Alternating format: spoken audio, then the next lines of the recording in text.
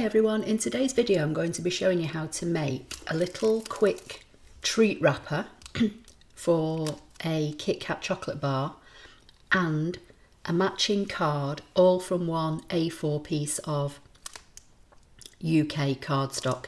Now, I did see this idea done by a US demo actually months ago, and the sizes that she used were obviously for US A4 cardstock, and in the UK ours is slightly different. So I reworked the measurements and scribbled them down in my book, and I'm actually only just getting round to recording the video. So by the time you get to see this, we'll probably even be into December. But you know, if you just want to give a little simple treat and a card to somebody, you know, maybe your man that collects your dustbin, your postman, your UPS man, you know, somebody that you work with, somebody that works in a shop or something that you go in regularly. It's just a token gesture, but it's wrapping it up nicely and giving it with a matching card. So that's what I'm going to do today. I'm using the frosted gingerbread stamps, and I'm using the Gingerbread and Peppermint designer series papers. So the first thing I did, I got a piece of real red UK A4 cardstock and I cut it down the middle. So this piece of cardstock now measures 5 7/8 by 8 1/4, and to save some time I've pre-scored it, and I'm just hoping that I can remember how to put this together because I've not made one. But I have put little marks on where I need to cut away and where I need to glue. So basically, once you've got this piece of cardstock, you need to score it at 2 3/4, 3 1/4, 6 1/2 and 7, and then turn it, and you need to score it at 1/2 inch on the short side, then rotate it and score it 1/2 inch again. So that way you've got a 1/2 inch section from either side. And then when you look at your piece of card, you've got a bigger element and a smaller element at the top. So the smaller element is the top of the box. And I've just marked with a cross the 2 sections that need cutting away. So it's the 2 top rectangles on either side. I'm going to fold and burnish all my score lines, which will hopefully make it a little bit easier to see and may make it a little bit easier for me to see where to cut. Okay, so this is the bigger section at the bottom and the smaller section at the top. And I'm just going to cut straight down on the outside edge, so the edge this side of that score line, and then again just to the outside edge of the score line here. So I'm effectively cutting away the score line to leave a clean edge. At the end of the day, this is just going to hold, you know, a simple chocolate bar. The person that's receiving it isn't really going to be bothered about whether you've cut exactly on your score lines or not. So that's what we've got now, and then I've put G on these 2 flaps, which I think is to remind me that that's where I need to glue. But I also need to now cut up on either side of these 2 score lines, because they're going to fold in. This is going to fold in, and it's all going to glue together like so. So they're going to fold in, that's going to fold in, be glued, and then that's going to stick like so. So I'm going to bring in my silicone craft sheet, and I'm going to bring in my wet glue and just add some glue on those 2 flaps. So you want to bring in the 2 little tabs, bring in where you've just glued, and then bring the outside of your box over and just hold it for a second and then do the same. And what you can do is get your scissors or your bone folder or something and just rub on the inside just to help that adhesive to hold. It grabs pretty quickly, our Tombow glue. That's what you've got now, and then your lid's going to come over like so, and it's going to fasten with a belly band. So it's just a very simple little quick box. Your little Kit Kat treat will fit inside. So again, to save some time, I've cut some of the designer series paper from the from the Gingerbread and Peppermint suite, and this is 4.5 by 2.5, and that's going to sit on the front of the box. And then this is the other side of it, which I'm going to put on the flap, and this is 1 by 4.5. So I'm just going to apply some adhesive and put this on the flap, just centralising it as best I can.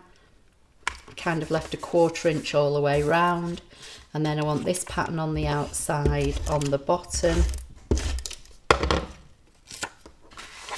So that's going to go like so. So that's how it's looking now. Then I've taken a piece of real red cardstock, which I've cut at 1 inch by 9. So 1 inch wide by 9 inch long, and I've scored this at 2, 2.5, 6 and 6.5, and this is just going to loosely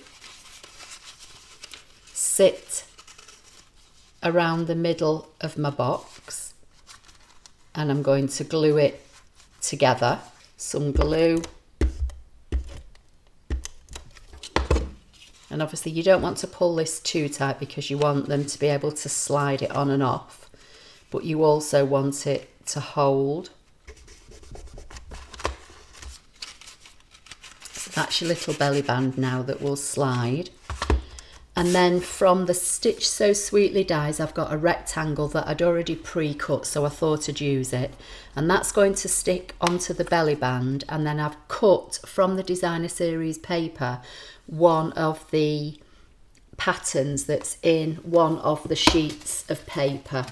So in this paper you've got all different designs, and then in some of them you've got bells and trees and bows and things, and I've just cut out, one of them's got mittens on, and I've just cut out one of the mittens. So that's going to sit on there. So I'm going to just glue that on to here like so. And then I'm just going to put a couple of dimensionals on the belly band.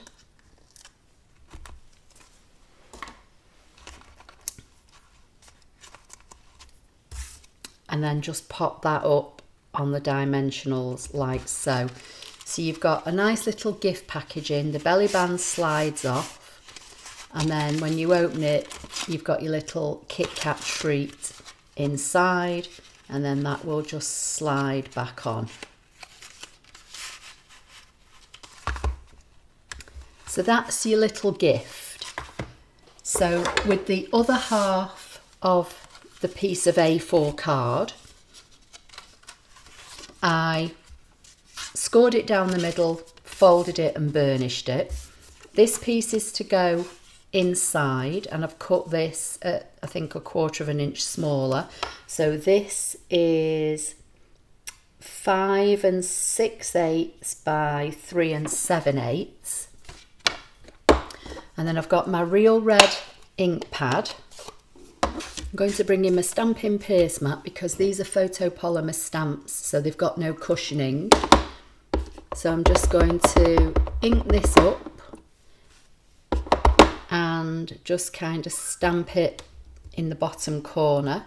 And the Stampin Pierce mat just gives me a bit of cushioning, you know, to help it stamp nicely. And then I've got the greeting from the stamp set. So I've got Wishing You a Merry Christmas, and that's the bauble. Again, just going to use real red ink.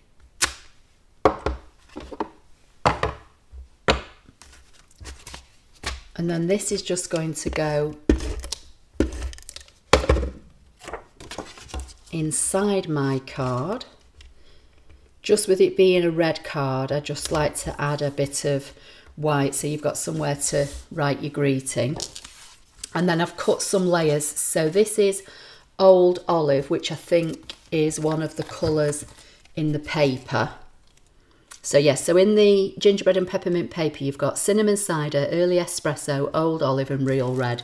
So I've just pulled some of the paper again to match the little treat holder, and I've pulled the cardstock to match it. So this is 3 inches by 4 6/8, and that's going to sit on the card. Like so, and I've left a bigger border on this. Another piece of the paper that I've used in the packaging. So that's going to sit centrally, like so. And then I've got a piece of white, which is 1 3/4 by 4 1/4, which I thought would just go across the front of the card. And then the other side of this pattern paper again is this, and that's going to go on there. And I've made that the same width, but I've made this one slightly narrower. This is 1 1/2. So they're going to sit together just because there's white in the background. And I just wanted to bring some of the white in.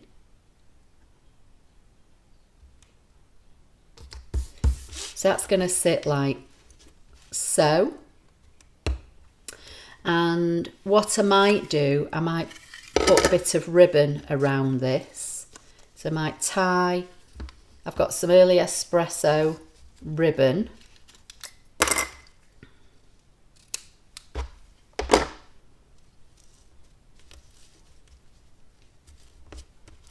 Tie a little bit of ribbon around this and pop this up on dimensionals.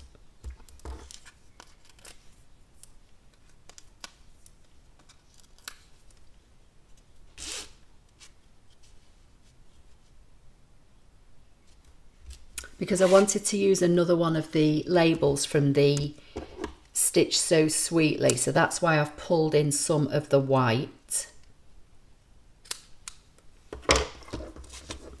And then my thinking is that I'll slide this under there like so, and I might just stick this one down flat like that. And then I've got another one of the little mittens from the paper that I'm going to put on there, and I might just pop that one up with a dimensional like so. So there you have it. You have a card wishing you a Merry Christmas decorated inside, and a matching little gift box that just houses a little chocolate bar. So that's today's simple quickish project, all made, as I say, from one sheet of UK A4 cardstock and a little bit of the paper from the gingerbread and peppermint suite. Little bit of ribbon, you know, could have added a bit of ribbon around the belly band as well if I wanted to match, but you know, I think it looks okay as it is. And you know, just pop this in an envelope. You could decorate the envelope flat using some of the paper like I've shown you how to do in previous videos. So I hope you like the project. Please give it a thumbs up. Don't forget to subscribe, and I'll see you in the next video. Thank you.